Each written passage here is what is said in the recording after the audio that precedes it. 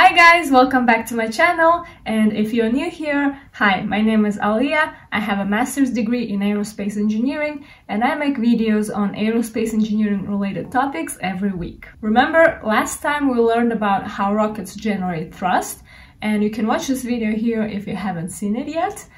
And today, while we are at it, let's continue this topic for rockets and learn how to derive an equation that describes the motion of a rocket. In this video, we'll talk about a rocket equation or delta V equation. This equation will enable us to calculate the change of speed of the rocket and how much fuel would be needed for that maneuver.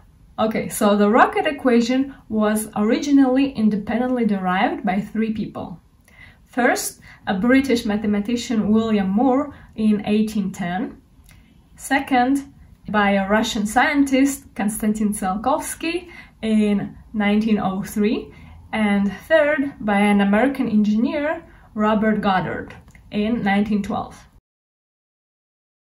But since Tsiolkovsky was the first one to apply this equation to see whether the rockets can achieve speeds necessary for space travel, this equation was called after him. And I think there is still some Cold War mentality in the US universities because they don't like giving credit to Russian scientists. For example, when we learned this equation at the university, we just called it the rocket equation and never mentioned the Tsiolkovsky. Or when we used the periodic table of elements in the chemistry lesson, we just called it the table of elements instead of Mendeleev's table, because that's the inventor of the table of elements. So when I was a student, I checked the Wikipedia for this equation and it was just named the rocket equation. But I checked it today and it's actually named Tsiolkovsky rocket equation. So now I'm happy because the necessary credits were given where they needed to be. Okay, so let's continue with the topic. Usually when objects orbit Earth, they move around in a circular orbit. And once we put that object or spacecraft in an orbit, we don't have to worry about it because it will just stay in that orbit for a long time. It's a very nice equilibrium until something pushes it out of the equilibrium. For example, if we fire the engines for the rocket or a spacecraft, we will change the trajectory and we can move either closer to Earth or further from it. So what if we want to change orbits and go from Earth to Mars? Well, then we would need to give our rocket or spacecraft an additional boost to change its velocity, its energy, so that it's able to change the orbit and transfer itself to Mars's orbit. And we will talk a lot more about this in the future set of videos on orbital mechanics. But for now, let's continue with this question of how much fuel do we need to change the spacecraft's or rocket's velocity and go to another orbit. And we will start with the same principle that we used to derive the thrust equation. Remember, we start with generalized Newton's second law, which states that the sum of the forces acting on an object are equal to the change of momentum of that object. And since we need to find the change of momentum, we need to look at a rocket at two different time points or states. At the first point, we have the fuel on board, and the velocity is already moving with some velocity. We call the mass of the rocket m, the mass of the fuel delta m, and the velocity of the rocket just v. At the second time point or state, we already burned out that fuel that was inside the rocket, so it's out, but still has the same mass, delta m. And now the velocity is moving with a higher velocity, v plus delta v. So basically, burning that fuel gave us an additional boost to the velocity called delta v. But here we need to notice that when the fuel was burning or exiting the rocket, it had some velocity with which it was exiting the rocket. Let's call it u sub e or u exhaust, velocity exhaust. But now if we zoom out of this picture and consider this fuel moving out of the rocket but relative to Earth, we know that the fuel exits the rocket with that speed, ue, but it's relative to the rocket. So actually this fuel is moving up with the rocket and still exiting.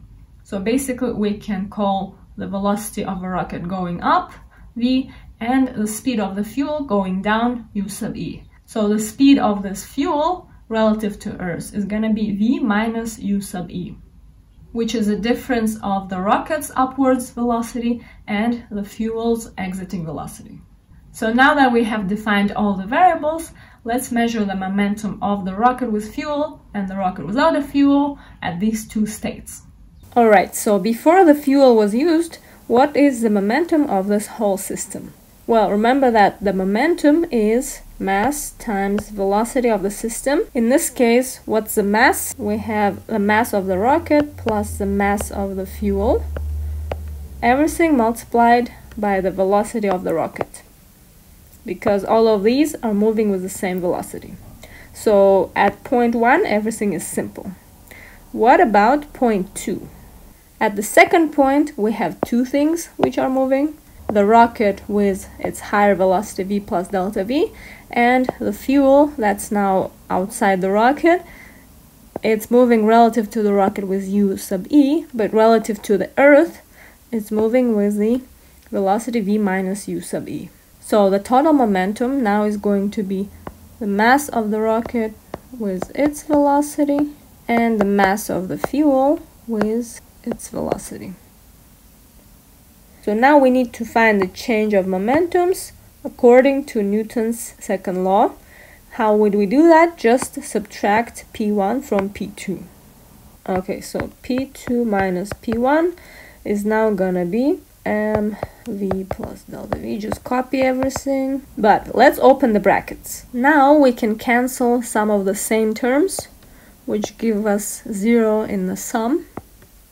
So we are only left with two actual terms in this equation. And I put velocity in the front so that we have delta m term in the end for convenience.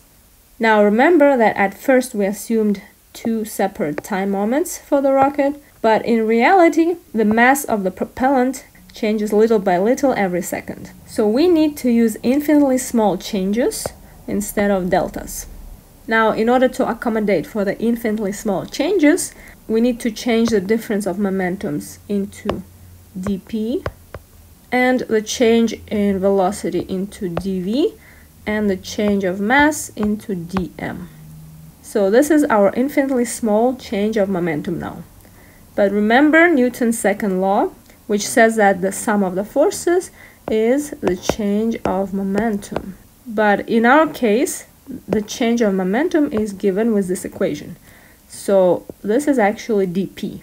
So let's rearrange this equation to have the forces and the time derivative. Okay, so let's divide each term here by dt so that our equation looks separate for these two terms. And let's bring the first multiplier here so that it looks cleaner. Alright, now it looks better. And finally, let's remember that if the rocket is in space, we can assume negligible gravitational force, so this sum of the forces would be 0. So what can we get from this equation is that m dv dt should be equal to ue dm dt. Now we see a common denominator, dt, so we can multiply by that to get rid of it. And now we don't need this picture anymore, so let's just deal with this equation. So now remember that our goal was to find the delta v equation. So let's express dv separately and m and dm on the other side. Now, how do we get rid of these infinitely small changes? Well, we can integrate the equation on both sides between 2 points. Let's call these points two velocities of the rocket and two masses of the rocket, m1 and m2. So the left side of this equation is just the integral of 1 dx, which becomes x between the 2 points which are given, which just becomes the difference of v2 and v1. And on the right hand side, we can take out the speed with which the fuel is exiting the rocket as constant, take it out of the integral, and now this integral looks like the integral of 1 over x dx, which is the natural logarithm between 2 points. So now instead of the integral, we'll have natural log between two masses. Alright, now remember the properties of the logarithms, where if they're subtracted, we can divide their respective arguments. And on the left side, let's just start calling this difference of two velocities delta V. Okay, now remember that the mass at the second point is smaller than the mass at the first point because the fuel has burned. So the rocket became lighter. So if we have a logarithm of a smaller number divided by a larger number, it's going to be negative. This would be a negative value. So in order to avoid the negative value, let's just switch these two. And for convenience, let's call the first mass M0 or M initial of the rocket, and the second mass the final mass of the rocket after the fuel has been burned.